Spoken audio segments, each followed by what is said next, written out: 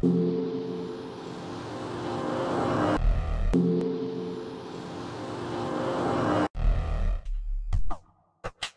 to you by End Times Prophecy News Update, The Christian Home, with host Carrie Geren Scoggins. Hi, welcome back to The Christian Home. This is Carrie Geren Scoggins. Covering the topic today of retaining one's youth over age 40. Opening my vault to embarrassing secrets, which I personally have used in attempts to defy the aging process. As I stated in part 1, natural oils such as jojoba and almond oil. Also shea butter, the yellow shea butter, unrefined, absorbs best on one's skin in preventing wrinkles, crepey skin, and laugh lines, coupled with the continued regimen of a face wrap, holding back the swelling in one's face in hopes to prevent jowls as one loses their skin elasticity and in the areas where one has once held water becomes sagging skin under the jawline. Hopefully to prevent this by stopping the swelling in the face as one loses their elasticity over time, and adding lots of raw fruits and vegetables into one's diet daily, and moving on to cosmetics. I often use a rue tween times coloring stick to cover gray roots. This is a must to stay young looking.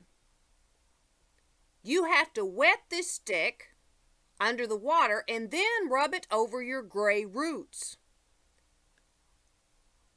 This trick helps you get from month to month without having gray roots that age you. I would like to reiterate, wet the stick before you rub it across your gray roots. And again, if there's anything that makes you look older, it's gray roots and gray hair. Keep your hair colored, and from month to month, use this rue tween time stick. And another old but effective trick is the waist cincher or corset. One needs to wear it up to 14 hours a day.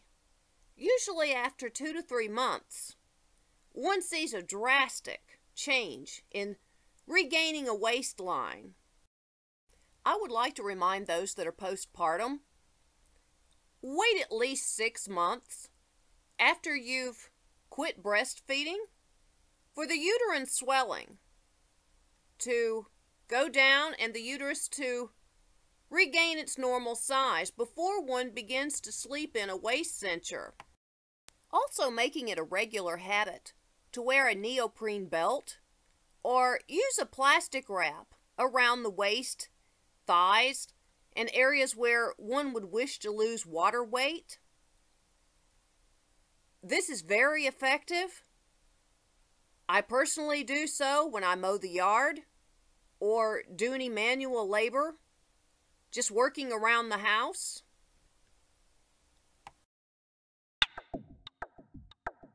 Next on my list of musts concerning looking young would be the overlined lip. Using lip liner just above the lip line to make the lips larger, looking more full, as they did before collagen loss sets in. Just overlining the lips alone helps take years off your face. Another trick is on your Cupid's bow under the nose, taking the lip liner straight across from one tip to the other without trying to fill in that Cupid's bow. Not filling in that Cupid's bow too precisely, just going from point to point straight across, helps reduce the look of aging. It makes the lips look fuller Older women who draw in that Cupid's bow, making the dupe really strong, shows their age. With cosmetic companies flooding the market with contouring agents, dark and light makeup, adding contouring to the jawline, the cheekbones, many have not discussed that pertains to an older woman, where contouring should be lines drawn upward, straight lines going upward across the jawline, the cheekbones, and even from the corner of the eye up to the hairline. Using lines moving upward has a natural uplifting effect, like a facelift in a bottle. And again, do not stop with just the upward dark line on the jawline and cheekbone. Go ahead and add that extra line from the corner of the eye up into the hairline to give that uplifting effect on the upper part of the face. Taking that extra few minutes when putting one's makeup on, using dark contouring makeup from the jawline down, under the chin, and across the upper part of one's neck, especially if there's sagging skin or a double chin as a result of aging. It detracts one's eyes. It takes the attention off these imperfections. When one uses dark contouring makeup to draw in the jawline, if they have jowls, use the dark line to draw in the jawline where it used to be.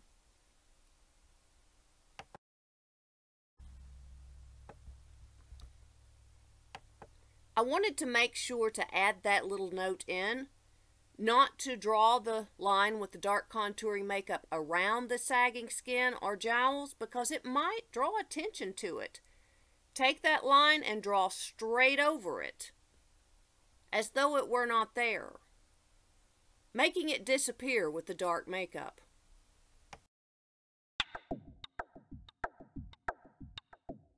These are just a few of the tricks that I've worked into my daily regimens. It has to be ongoing and something that one keeps up and continues. And always remember, there's no amount of cosmetics that can replace a good diet, taking vitamins, and getting daily exercise, keeping one's weight down. This has a huge portion to do with how old you look. I know for myself, being a Cherokee, the natural tendency to hold extra weight, where dieting has become a lifestyle. Those daily choices of, am I going to cave in and eat a piece of chocolate cake, or will I forego it and eat some raw carrots later? Stopping at possibly half the portion that you ate before, and then filling up on dry cereal, raw vegetables, just to keep one's weight down. It's sad, but in order to look younger, one has to seemingly fight what the body wants to do. At age 45, all of my friends and myself gained weight. The natural tendency to get the middle age spread around age 45 and have to turn around and fight it. And again, ladies over the age of 70 naturally start to lose weight. Yet at that age, the women that are larger look younger. If you're thin in your 40s, you look younger.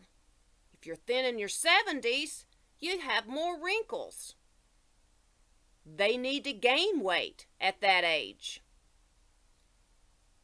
Looking young sometimes means fighting one's natural tendencies. Scripture says God can go above and beyond all that we can ask or think. I gave my skin to the Holy Spirit, and He has not done me wrong. Ask God to lead you and guide you in the areas that you need help. Give you wisdom.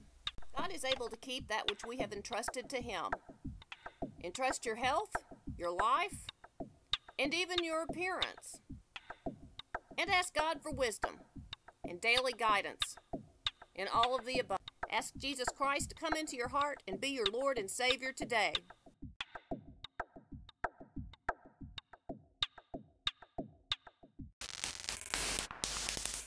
This has been another episode of The Christian Home.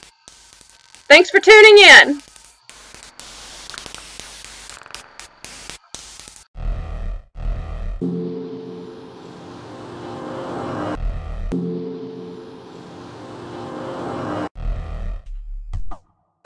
Brought to you by End Times Prophecy News Update, The Christian Home, with host Carrie Geren Scoggins.